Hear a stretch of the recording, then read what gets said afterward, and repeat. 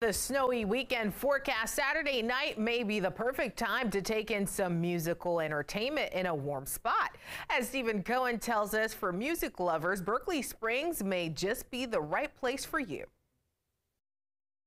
You may not know it, but hidden in these West Virginia hills is a thriving arts community. Just ask Jordan Warren with the Arts Council here. Wanting to bring art into the community for art's sake and to get it out there to everybody and anybody who just loves the arts. Folks like Che Johansson with the Historic Star Theater's nonprofit staging a Love-a-Palooza this Saturday night to fund art scholarships. That they can use their creative skills and really expand beyond their small town. With some dedicated music teachers. Get them experience together, playing together, because it really helps kids out to develop their confidence when they're in a group. Yeah, there's a huge amount of talent here in Berkeley Springs.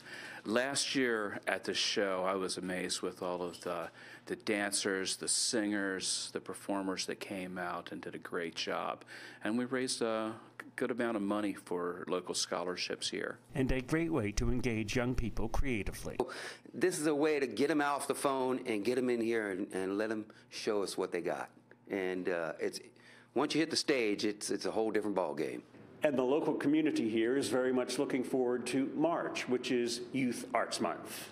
Reporting from Berkeley Springs, Stephen Cohen, DC News Now.